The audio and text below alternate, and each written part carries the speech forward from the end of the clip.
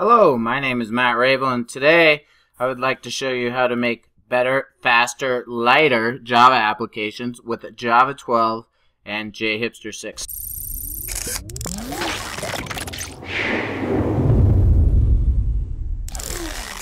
This screencast will be based on this tutorial I wrote back in early April showing you how to use JHipster 6. I recently updated it for the release of JHipster 6, which happened on May 3rd, just last week. So let's get started.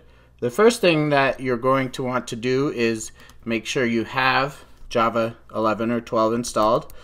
So you can do that with SDKman.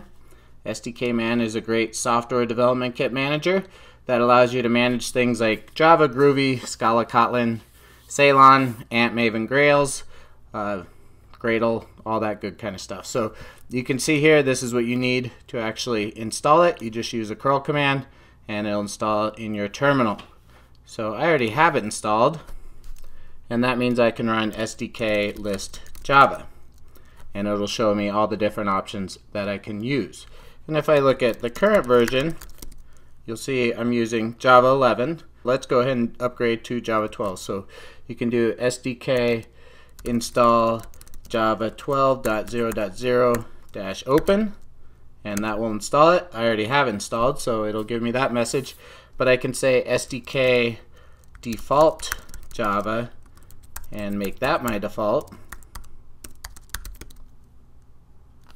And now if I do Java -version, it'll say that I'm running Java 12. So JHipster is available at jhipster.tech. Has all kinds of information on the site about what it is. And if you look at its release notes, you'll notice released 6.0.0 was the latest one. And so there's a lot of improvements in this. The biggest one is migrating to Spring Boot 2.1, and that brings Java 11 and 12 support, and you can read all the other stuff on there.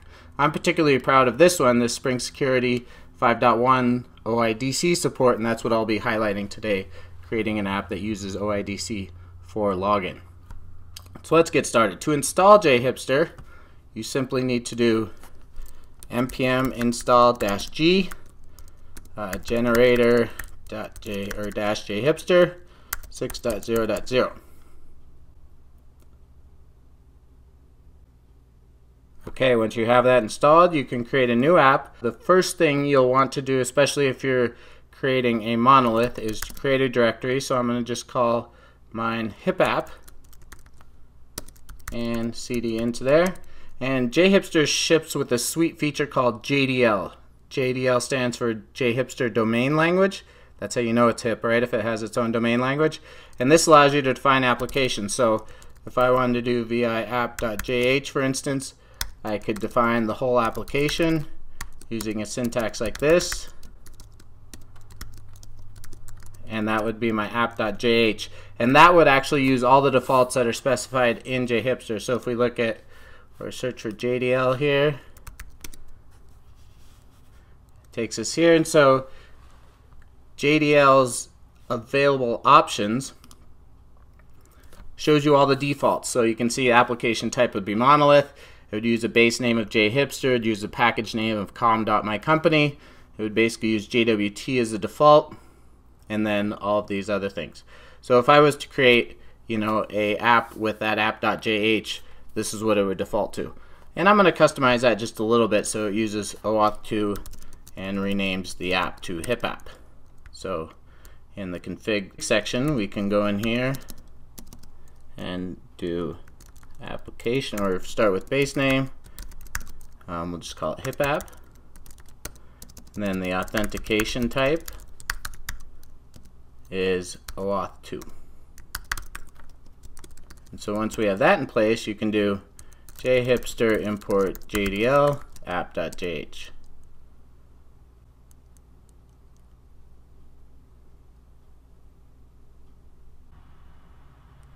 So the app has been created. If we were to, we can open that up in IntelliJ, for instance, if we wanted to. So before you can run this app, you actually have to start Keycloak. So there's a Docker Compose file for that.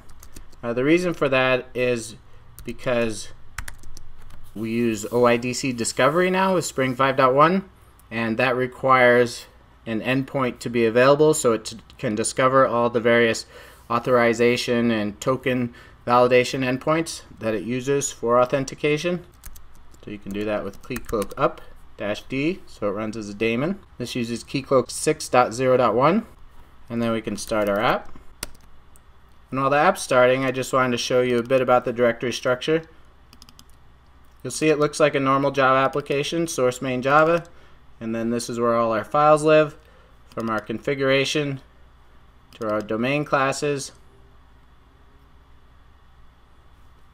to some repositories for Spring data, and finally all of our REST endpoints. And then the application, the Angular app, lives in this directory, source main web app, and it looks like a normal Angular app. So everything should be up and running now, or it's still compiling. It uses the front-end Maven plugin to do the compilation of the Angular app from TypeScript to JavaScript when you start it up, and it's smart enough to detect if it needs to run that or not. And so when I said the well-known endpoint, you can actually see this right here. This is talking to Keycloak at that well-known OpenID configuration. This part right here is a standard URL for OpenID Connect, and so even when we switch it to talk to a different identity provider, it'll still use that endpoint to get the information. So if we were to go to localhost 8080 and log in using admin or user,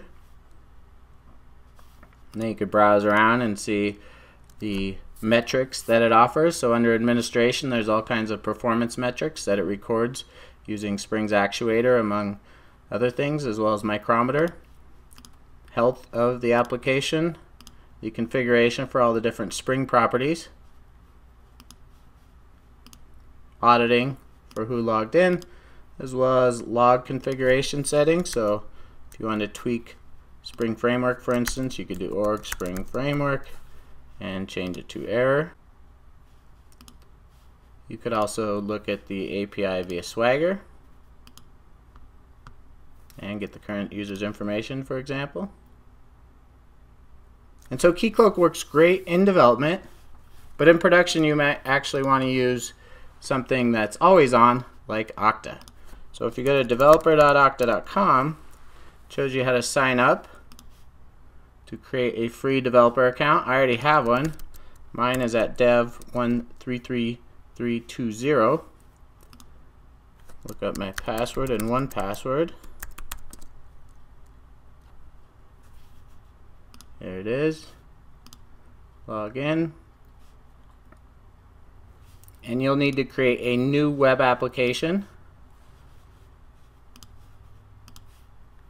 So we'll call this JHipster 6. And then for the login redirect URI, you'll want to use login OAuth2 code OIDC. And then you'll also need to add a logout URI. So click done to save that one, and then click edit and add localhost 8080 as a logout redirect URI. The other thing you'll likely want to do is to add groups. So I've already configured them in here.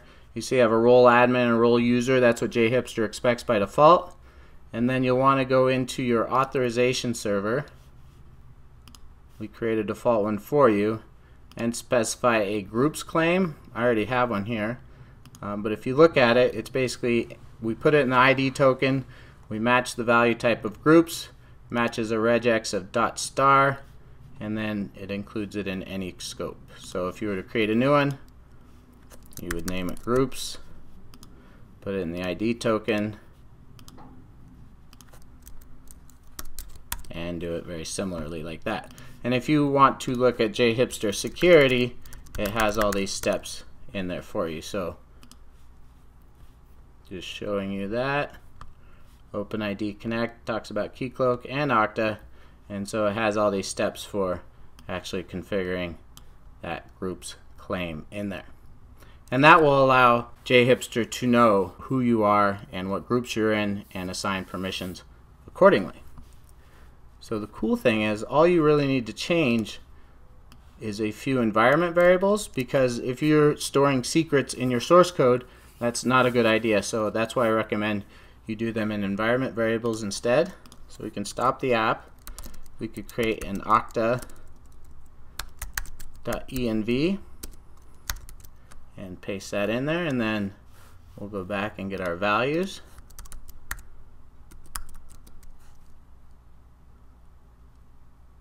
So from our JHipster 6 application, we'll start with the client ID.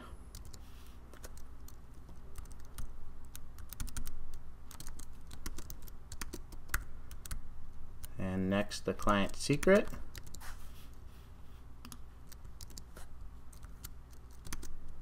And then our issuer URI.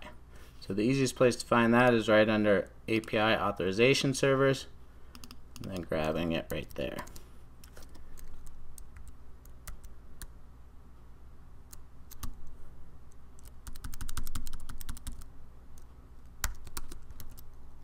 It does tend to put a space, so watch for that. Okay, now we've set all that up, and then you'll need to source that file. Alright, to set all those variables, and then you can run the application. And now instead of using Keycloak, it'll use Okta. So now if we hit localhost 8080 and click sign in, since we're already logged into Okta, it automatically logged us in, and since my user account has administrator rights, I get an administration menu. So if I were to log out, sign in again, I could use a different account that's just a user. And now I have no admin menu, so everything's set up correctly. If you do create an env file, one thing to make sure of is to add it to your git ignore. So up here we'll do like star.env, and now that file actually won't be checked into source control. So it's pretty sweet. Spring Security actually does all the work here. Spring Security 5.1 adds first-class OIDC support, and it's the one that makes it very easy to switch between providers from Keycloak to Okta, or you could even use Google or something like GitHub as well. And it's pretty cool because JDL allows you to create full-on CRUD applications. So JHipster JDL shows you all the different documentation on how you create it, but it also has, we have a bunch of samples out there. So JDL samples will show you, for instance, one of my favorites, a blog sample. So we don't need the application config in this case, but you can see you can override the defaults and maybe use, Postgres instead of MySQL.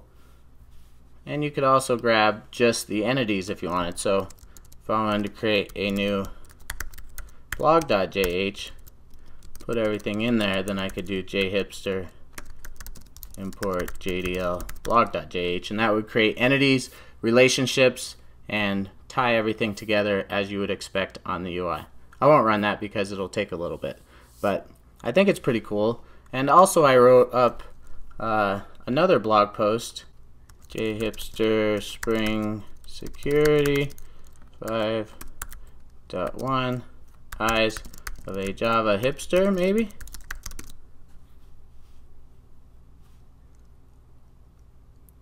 Yes, upgrading Spring Security OAuth and JUnit tests through the eyes of a Java hipster. I found it on Reddit first, then our blog. But basically it shows you what I did to upgrade from Spring Security 5.0 to 5.1 and implement a number of different features, including logout and a few other things. So I invite you to take a look at those blog posts. My name is Matt Rabel again. You can find me on Twitter at mrabel. You can find my whole team at OktaDev. Friends don't let friends build authentication. And if you like more videos like this one, please hit our YouTube channel and subscribe for more updates. Thanks for watching.